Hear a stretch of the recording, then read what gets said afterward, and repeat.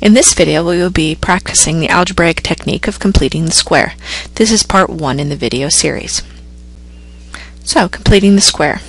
Our ultimate goal for this video is to be able to change the equation of a circle into the form x minus h quantity squared plus y minus k quantity squared is equal to r squared. Because we would like to ultimately be able to sketch a graph of that circle. So let's build up to this. First, let's start out with a basic example that involves, first of all, only one variable and a coefficient of 1 for the squared term. What we're going to do is we need to create a perfect trinomial, which is a polynomial of 3 terms that factors into either x plus h quantity squared or x minus h quantity squared. By doing this, it will allow us to be able to read the center of the circle ultimately. So let's start this by taking a look at what exactly is a perfect trinomial and what it looks like when it's factored. So here are 3 examples of perfect trinomials and what they factor into. In this case, we also have 3 other perfect trinomials, except for the fact that the b value, the value of the coefficient of the middle term, the linear term, is a negative amount. And you can see right here what those factor into. So let's start observing some patterns.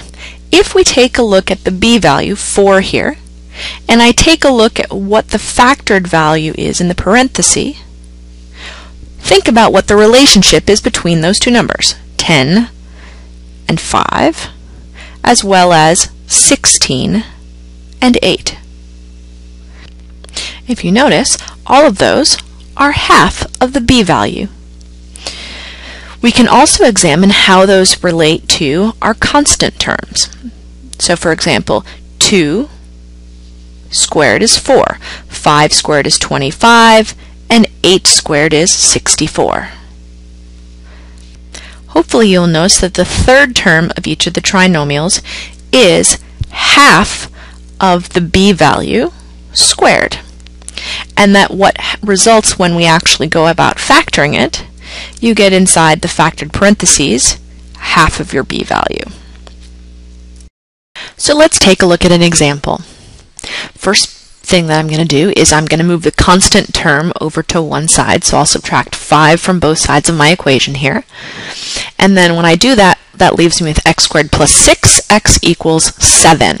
So I need to add a third term on the left to create my trinomial, and I'm going to be adding that same amount on the right side in order to keep the equation balanced. So remember, our ultimate goal is for it to be able to factor into the quantity x plus or minus some number squared. And so if I was to write that as the product of a factor times itself, it would be x either plus a number times x plus the same number, or you're going to have a minus in both of those cases. So the question then becomes, what two numbers in those red boxes will add together to give you the positive 6 coefficient of your middle term, and that will at the same time multiply together to give me the third term. So the two numbers that add together to give me 6 that are the same exact number would be 3 and 3. So let's go ahead and fill that in. So if I was to continue to work backwards, that would multiply out to give me x squared plus 6x plus 9. Therefore, the third term for my perfect trinomial needs to be a 9. I'll go ahead and add that to the left side as well as the right side. Now let's actually go through the process of going forward now that we know what that third term is. So once I have my plus 9, I can factor it into x plus 3 times x plus 3 is equal to 16, which is x plus 3 quantity squared is equal to 16. So let's recap.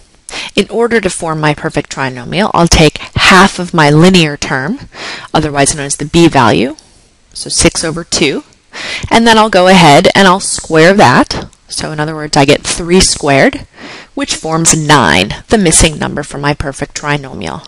And I'll make sure to add 9 to both sides of my equation. In general, as you can see here, if you have x squared plus bx, your third term would be half of the b value quantity squared. When you factor it, you get half of the b value as your second term within your parentheses there. And depending on whether your b value is negative or positive, that will determine whether or not the sign within the parentheses will be negative or positive.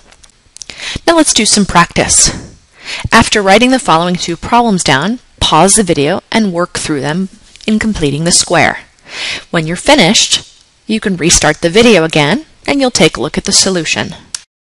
The first step in both of these example practice problems is that you get your constant term over to one side.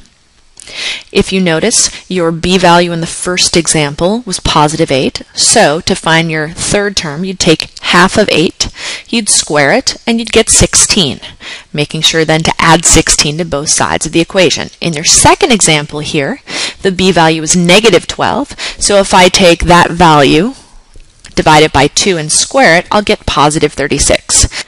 You'll notice here that I was a little sloppy and I didn't actually write negative 12 divided by 2. In this case, it doesn't really matter because of the fact that when you square it, it'll make it positive anyway. But to be technically precise, you should really be saying negative 12 over 2 quantity squared. The final steps here in both of those problems would be to actually then go ahead and factor it.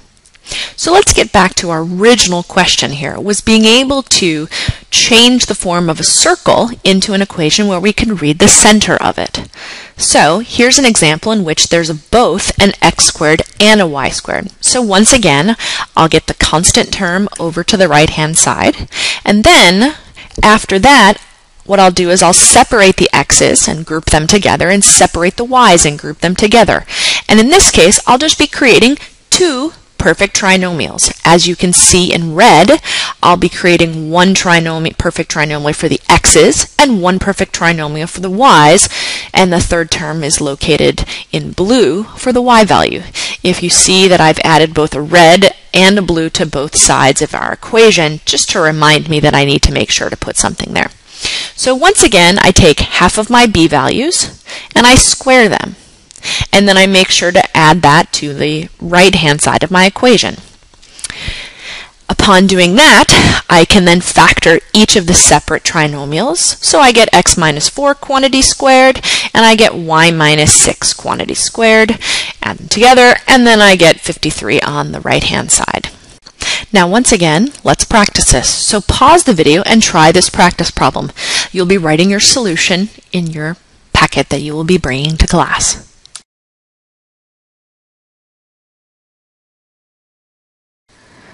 You were expecting a solution to be posted? Sorry about that.